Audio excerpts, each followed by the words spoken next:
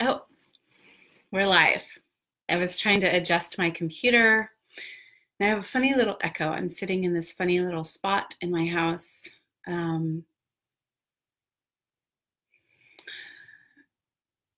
I realize that wants, needs, and desires are not necessarily all about love per se, but so much of that conversation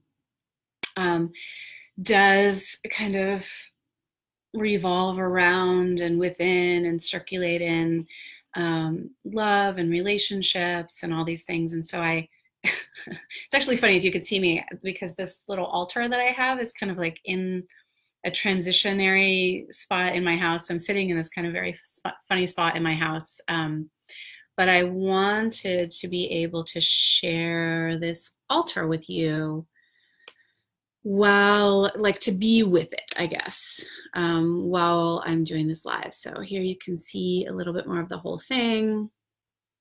And anyway, I was adjusting my computer and then I got surprised by going, I was like, oh, I'm live. So, so I'm in an awkward spot. So forgive me if it's just a teeny bit awkward. And hopefully someone would have let me know, hello, if my sound is really odd here. I can hear this little echo, but maybe it's actually great acoustics for all of you. But just let me know. Let me know if it's super weird. And welcome. As always, a welcome. So before I really dive in, of course, I want to say to anyone watching live that I always love all your questions, all your comments, all your shares about how this either applies or doesn't apply to your life, or an inquiry about how might this apply to this particular situation in my life. So if you're live, you know, like, absolutely, let's be in the dialogue. And if you're watching the replay, welcome, and thanks for coming back and watching the replay. And I also love and welcome all your questions. It's really nice when you say hi when you're watching the replay, because I don't get to see who jumps on. But it also really helps if you do leave a question or a comment to give me a little context, because I don't know what I'm talking about when you're commenting. So without further ado, I really want to dive into this topic of wants, needs, and desires. And specifically, I mean, I've done other lives and I have blog posts, and, you know, maybe I'll put some of those links in the comments. But I've actually talked a lot about wants, needs, and desires because it's one of my favorite topics, both about what are the difference between wants, needs, and desires, how do we ask for them, how do we reveal them in even nonverbal ways, you know, how do we set boundaries around them? Like, these are all really interesting, juicy facets of the larger conversation of wants, needs, and desires. And as most of my, I think brilliant, we'll see, anyway, as most of my ideas come to me, this, like, I think I might have actually been toweling off because I didn't have any clothes. I was running and I went and you can see, these are my notes for this live, but I was like wet and trying to get the kids ready for school. And I was like scribbling frantically these ideas because it really hit me. Often what will happen is there'll be these little niggling pieces and I'll be like, what is that? What is that? What is that? And then something will come, I'll be like, oh, that's what was like kind of rubbing like sandpaper or, you know, snapping in my ear that I just couldn't get rid of around this topic. And it really suddenly came to me, you know, and even though I actually teach a lot, especially with women, both in the realm of how to even discover what our wants, needs, and desires are. And then how do we communicate them in a way that has somebody want to meet us or meet those needs. And I also do a lot around how do we fulfill ourselves. So that's a whole other body of work. But what I want to talk about now is this kind of insidious and pervading assumption. Or like a fallacy. It's an assumption, and I would say it's a fallacy that basically then colors all of our other work around wants, needs, and desires. And it is captured both in this idea of like, I need a man, or I need a woman, or I need a partner to meet my needs, or I need even this conversation. I did a whole piece on being met in relationships, this idea of like, but they're not meeting me. Or then kind of on the other side, which a lot of us are very aware of, is then the place of like, I don't need anyone to meet my own needs. Like, I know how to meet my own needs. You need to learn how to meet your own needs so that you're not dependent on a man or a woman or whatever, like all those variations, right? They like, you might disagree with that, right? I say like, but I need a man to meet my needs. And then the whole team of people would swoop in and be like, you don't need a man to meet your needs. You need to learn how to meet your own needs. And what I realized is that caught up in both of those ideas is the idea or the assumption. It's the assumption that our needs need to be met. And really there's like a parentheses after that. It's like our needs need to be met in order for us to feel happy, or in order for us to feel good, or in order for us to lead a satisfying, fulfilled life. And of course, I have to put my little asterisk like caveat here. I'm not talking about food, water, shelter, basic love and touch needs, especially as a child. I'm not talking about Maslow's hierarchy of needs in terms of like the baseline needs that we need to live. But I am talking about like how our needs will be met, or how we feel loved, or how, and I'm also not necessarily going up to the realm of like people who think they need a 6-bedroom house or 100 pairs of shoes, and sort of we can all go like, oh yeah, you don't really need that. I'm even talking just in the realm of like, well, we're all like, oh yeah, that's a valid need. That is that's a valid need. But there is this, I think it's insidious and pervading assumption that is also a fallacy, which is that we need our needs to be met. And that leads us to either someone else needs to meet them, or I need to meet them.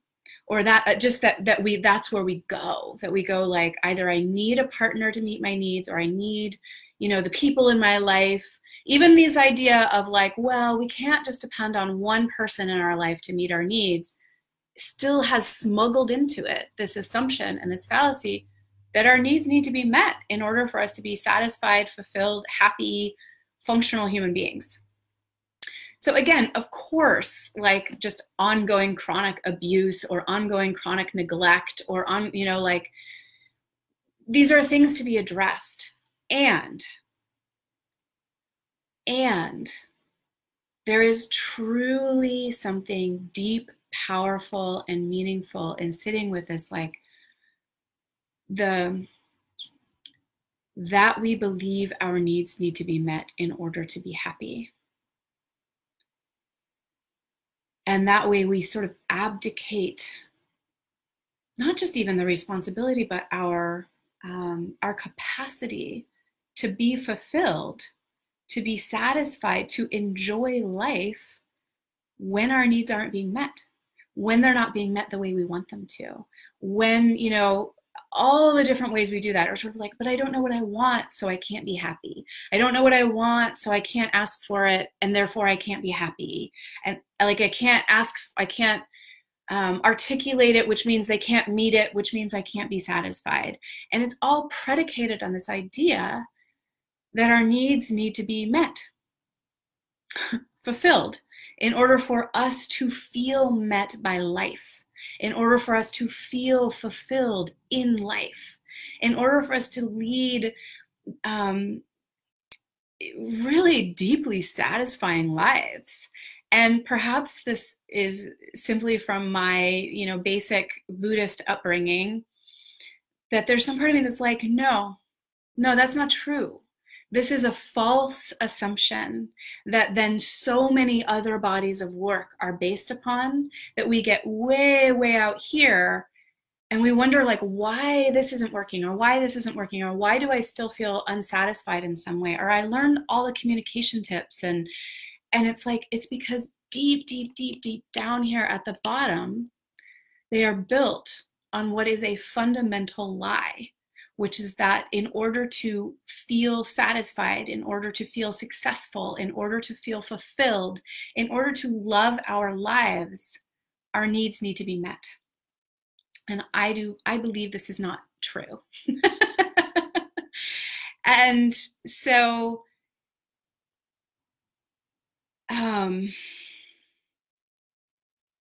there's a couple of pieces here.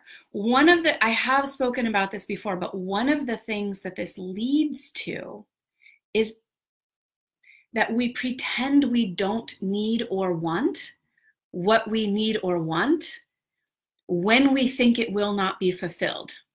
Because having a need or a want or a desire or like something we want in relationship or a lifestyle, something like having something we want that may never be met is seen as the end all be all, like worst thing in life. And it sneaks in. Again, I'm not opposed to any of these other teachings, and I teach them. And even in the realm of like, I'm certainly not opposed to the idea of dreaming bigger than you think is possible or all these things. And there's still, these can live side by side. So the idea, but would it also be okay if I was like, I want this thing and I may not ever get it? So even a lot of the teaching, so a lot of the relational teachings absolutely are predicated on that our needs should be met. They need to be met in order for the relationship to be good, for us to be satisfied, etc. But also life. It's like we look at this idea that if somebody has a want and they don't think it can be met, that they have limiting beliefs. And maybe that's true, but maybe it's not. Maybe it's just like, you know what? I want like a 6-bedroom house, like in 2 months, and I probably can't have it, but I can want it. And this is the place where, this is part of where I think that this comes from, is that we are so afraid of feeling, like the feeling of what it feels like to want without having. And so again, these teachings where we go like, well, here's how you ask for your needs to be met so that you're more likely to get it, or here's how you handle your own needs so that you're not dependent on another to get them met. Like all of those basically are about how can you get that need handled so you don't have to feel what it feels like to want it. Like, let's just handle that wanting just as fast as we can, one way or the other. Let's handle those limiting beliefs so that you can have it, basically so that you don't have to sit in what might be uncomfortable or might just be intense. Like the feeling of wanting. What is it like to simply want what you want, whether you will ever get it or not? And I mean that both in the material world, like in kind of the lifestyle world, and in the relational realm. What if you want something and it may or may never be met? Are you willing to feel what it feels like to want it anyway? And so most of us, and what I see, what most people do, is a couple of different things. And one is either to find a way to get that need met, like to meet that need themselves, to find a way for someone else to meet it, or to make it so they don't want it anymore. And in some way, I think that is the most insidious. And it happens so often, is this like, but if it's never going to be met, why should I want it? It's like, but why not? You do.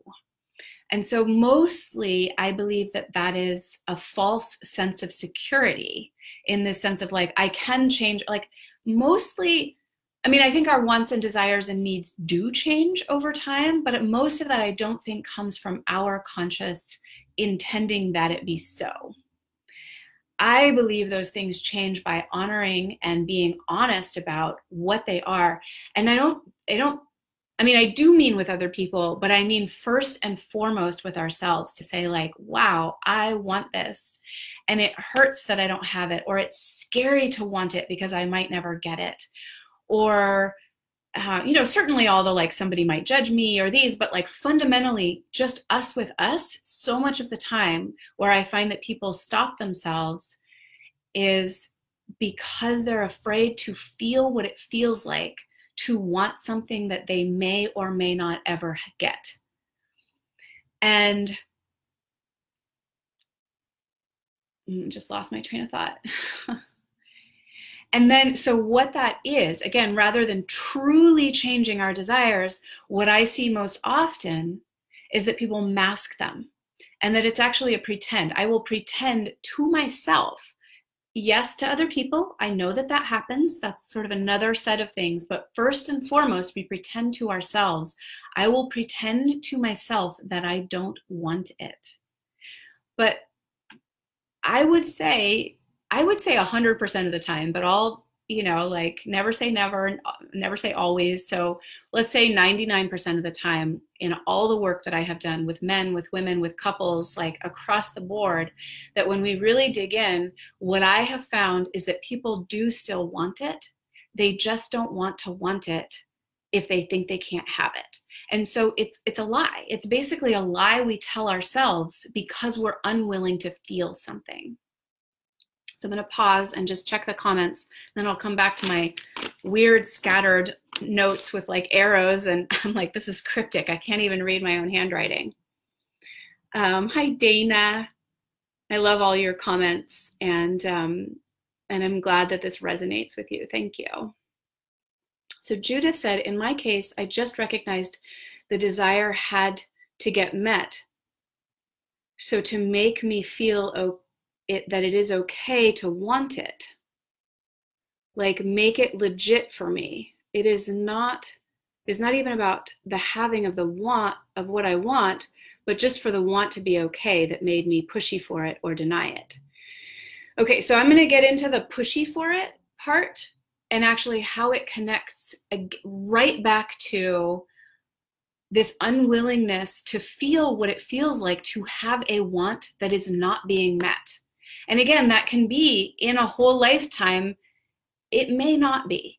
We don't always know, but it also, it expands and it shrinks, and it's actually the same experience in the moment when we're like, my need's not getting met, my need's not getting met, my need's not getting met right now, and I don't like it. And then that expands into maybe it'll never get met, and then we try to pretend like we don't want it. So there's a couple places where I got lost in there, Judith. I'm not entirely sure. But what I heard was needing to make it okay to want it. But that in order for it to be okay, I know I got a little lost there. So maybe you can say it differently, but something about the pushing or denying it. So part of why this is important, so what I do appreciate is part of why this is important, again, is this capacity to be with that we may have wants and desires and needs, again, not our basic needs for like safety and food and something like that, but we may have wants and needs and desires that are never met, or that are never met completely. In fact, that is guaranteed, but are never met in the way that we most perfectly want them by our partner, or even by ourselves. Like, we may never be fully met.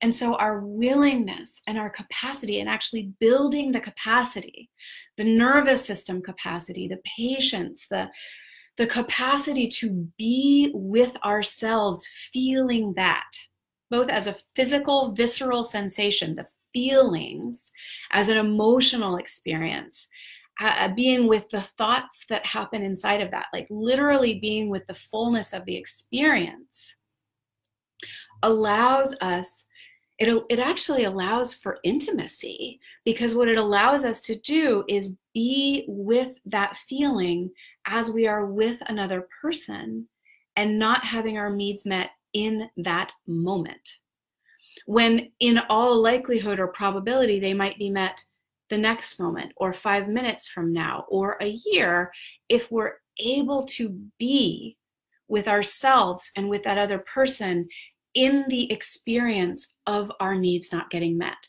but not pretending that we don't have them, not pretending we're not having the experience that we're having of wanting something and not having it met.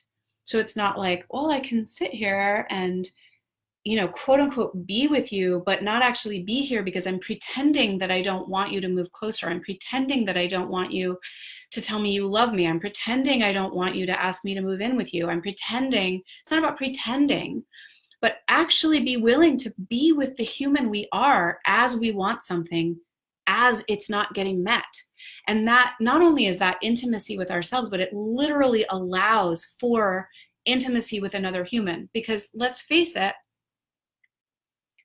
I don't know, I can't put a percentage on it, but a lot of the time, a lot of the time that we're with other humans, our needs aren't getting met exactly the way we want them to. And we deal with that by meeting them ourselves and by like sort of morphing our wants and needs and, all these different things that we do just so we can like get through the day rather than like, oh gosh, this like how I would. Or we think we have to have it exactly the way we want it, right? Like things aren't exactly the way I want it. I'm going to throw a fit in, Whole Foods because they don't stock the thing I want anymore. Or I'm going to, demand this, that, or the other because I deserve it. But all of that really comes down to my lack of capacity to be with myself wanting something while I'm not getting it. And again, I want to make these like brief caveats because they're important, but I don't want to go totally down this rabbit hole, which is like, of course, if you're in an intimate relationship where like most of your needs are not getting met most of the time, like something needs to change.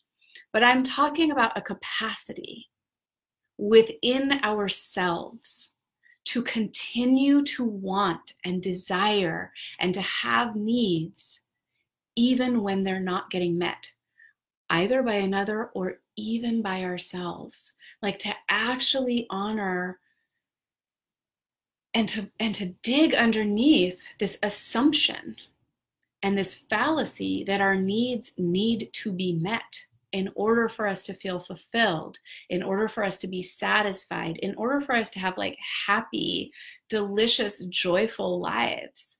And it's just not true. It's just not true. So the piece that I want to come back to about what Judith said, and again, I'm actually not sure if I'm understanding your comment exactly, but the like getting pushy or pulley, like she's saying pushy for the need, but also a lot of times people experience it like a pull, like you need to give me what I need. And I want to speak actually to this. Where did I write it down? Oh, right. So we all know, we all know this isn't true, but we also all know that being needy is like the worst thing ever. Like no one wants to be needy. Even if we like now there's like a shit ton of work out there about, having needs doesn't make you needy, which basically just underscores that being needy is somehow the worst thing ever. It's just okay to have needs, but not to be needy, and then there's like a whole bunch, anyway, there's like a lot of work around where we can go like, it's okay to be needy, or it's okay to want what I want, or da, da, da, da, da, these sort of things. But we all also know, like, nobody wants to be needy. So the thing is that the actual desire, like in a way, the actual neediness of I want this, I desire this, I need this in a relationship, I actually need it. Even like, honestly, I need this from you. It is sexy. It is attractive. The actual place of wanting, desiring, having a need is attractive. It is sexy. The demand that you meet this need exactly the way I want in the time frame that I want it met, so that I don't have to feel what it feels like to not get my needs met, that is unattractive.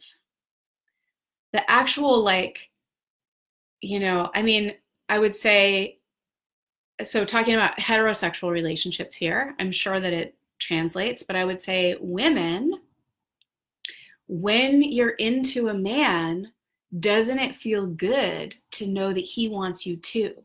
Like that he wants you as who you are, but also like maybe that he has a desire for you sexually, like his actual wanting of you feels good. It's attractive. It's a turn on. And I would say the same, like dudes, talking about heterosexual relationships here, but like when a woman is hot for you and she's like, please, I want to have sex with you, or I'm so attracted to you, like her desire in and of itself, sexy, attractive, like a turn on. Now, on either side, honestly, right, we turn it on the women's side, it becomes like, oh, she's so needy and clingy. And like on, for women, on looking at the dudes, it's like, oh my God, he's so like creepy and I don't know what the word is, but like, demanding, or, we all know it's not okay for him to just demand sex. So, but on either side, basically, our demand that you meet my need is the thing that's not attractive. It's the thing we call needy, or that we call demanding. That's the thing we call that. But what it is the demand that you meet my need the way I want it met in the time frame that I want it met. And again, comes right back down to what I talked about. The reason that we make those kind of demands is because we're afraid that the need won't get met, which ultimately, again, even deeper than that, is it comes down to our lack of capacity to be, like to reside in our own skin, in our own body, in our own being, in the experience of having a want, a need, a desire, and not having it met. And the capacity to stay with like, I want it, I want you, I want that thing, or even the vulnerability, like the tenderness of, I have this need in relationship. And what it feels like, how tender it is to have a need that may not be being met in the moment, but to still really recognize and honor, I have that need. Like those are attractive qualities. Those are sexy, those are magnetic. As soon as we are afraid of our own wants, needs, and desires, as we're afraid of the intensity, or as we're afraid of not getting them met, as soon as we begin to reject them because we can't be with ourselves in the experience of having a want or a need or a desire that's not being met, then we begin to put a demand that you meet them. Or we go like, fine, I'll just meet that for myself. And those are not sexy, attractive, hot, magnetic qualities, but that's the demand. That is not the need, the want, the desire itself. It is not. So that's that thing that you're talking to about getting pushy and pulley for it, is ultimately it comes down to our own lack of capacity to be simply with the want, with the desire, with the need. Oh, thank you, Dana. So I hope, Judith, maybe down lower you've added some comments that will clarify if I was way off the mark there. I'm sorry if I was. Oh, thank you, Shannon. I hope maybe you could tell me again, what was the last thing I said when you made this comment? I get a little in my own zone. Loving the part of myself that wants what I want. Yeah, whether it's met or not. So often the teaching goes to, if I love the part of myself that wants it, then I can give it to myself, which again, you absolutely can. And a lot of that comes from, I don't want to just want it. Like that's too anxiety provoking, or that's too intense in some way, shape, or form to just want it. Like to literally be in the wanting, to be in the desire. Little side note before I go down lower, but in a lot of the workshops that I teach, one of the things that we'll do is after people do very intense practice with each other, again, whether it's same sex or co-ed, but we'll say, offer a bow or a nod or some silent gesture, but not to hug. Because a lot of times what happens is in those dynamics, a lot of desire, a lot of attraction, again, sexual or otherwise, depending on the context, but gets created in intense practice. And this is true in life as well. Very few people ever play in the realm of feeling their desire for each other and not acting upon it. So in these workshop settings, like a lot of desire gets created, or just attraction, or like intimacy, between two women or, two men, but it's not necessarily sexual. And they'll want to hug, or they'll want to, and it's basically to diffuse the intensity of that feeling. And so not only in those circumstances will I say like no hugging yet, or like don't allow each other to just fall into each other. That's habit. But also when I work with couples, or if I work with individuals around sexuality, relationship, and intimacy, one of the things that I'll often talk about is really working with that space where the desire isn't dissipated. And one of the ways we dissipate desire is by fulfilling it. We're like, well, I'll get my need met and then I won't have to feel the desire. And that's a lot of what happens sexually, you know, just to take it into a real minutia, but it's like, oh my God, I want you so much. I can't stand like not having you inside me or not being inside you, or I can't like, because I need to dissipate how intense this desire is. I am not saying don't ever have sex or penetration or don't ever come, you know, those are all great things, but bring consciousness to it. And your intimacy can become much wider in that space. And certainly your actual sex and your actual lovemaking with a partner or with yourself can become much wider and richer and like ultimately hotter, because you're not just like, okay, how can I get off the fastest? Or how can I kind of like get over how intense this desire is? Because you can be with it. You learn how to actually expand your capacity to be with the wanting itself and find like how delicious wanting is. Having a need, having a desire versus having it fulfilled.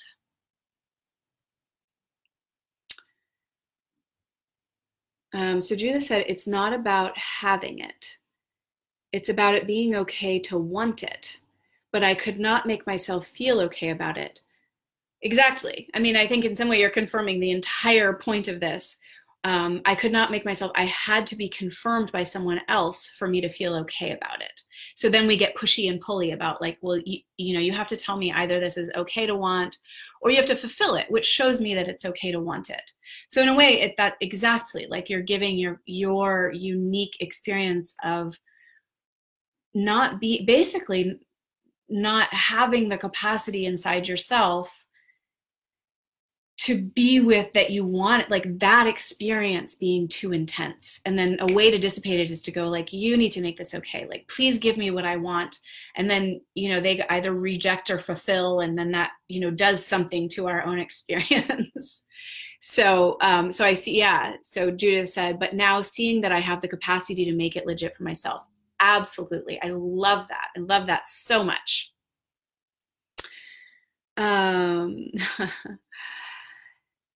So let's see, Gina said, what if you are with someone who desires you and after exploring it, what is coming up is that what you want is just not there with that person. Feels kind of weird to want something and not acknowledge out loud that it may not be with the guy you're on a date with. Well, I would say, so this is kind of going on a tangent here, but I would say it really depends on the level of date you're on. You know, if you're on a first date with someone and you realize like they're not the person for you, I mean, I don't know, you can tell them like, hey, it just seemed, but I think also you can just say like, hey, that was really, really fantastic. Like, I wish you all the best in dating, you know? And then if you've been dating someone for 6 months, I mean, again, I could deal with this in like a lot of different scenarios. One is that we may not have brought our desire as fully as we could have. Like there's a lot, I see this all the time, where we actually decide fairly quickly, this person can or cannot give me what I want, which again is a completely legit piece. And I'm not saying go have a relationship with someone who can't fulfill you. However, that still comes down to this place of, am I willing to want something even if it's not being met? And actually to keep like, oh, I want it. And what I have found, I mean, I have found this in relationships, and I have found it with people that come and do the work that I do over and over, is that when we actually not just talk, I want longer sex, but when we reveal with our whole body and being like the depth of our longing without demanding that they meet it, a lot of times what happens is it does get met.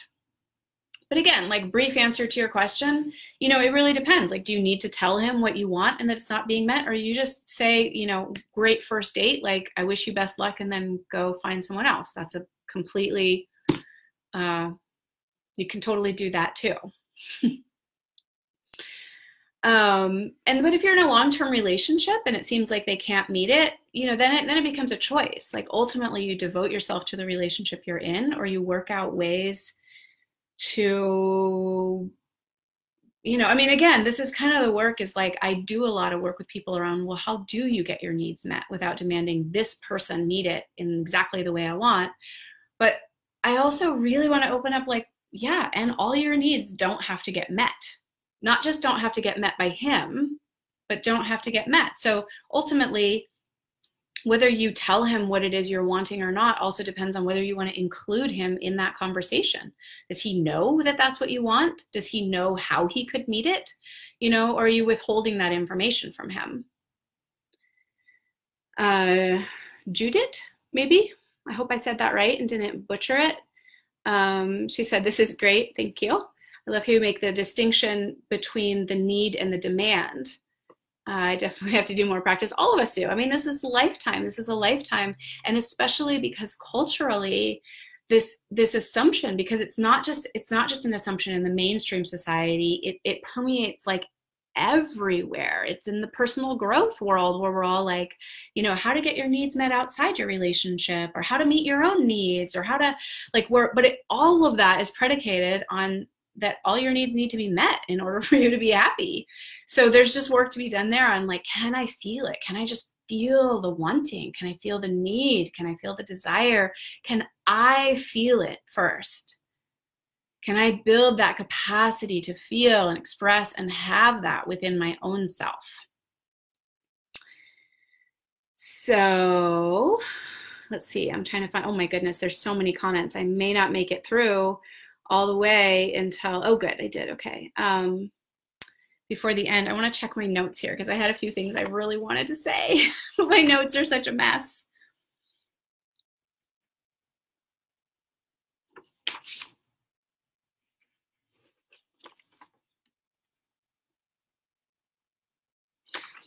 Actually, looks like I got to everything. So,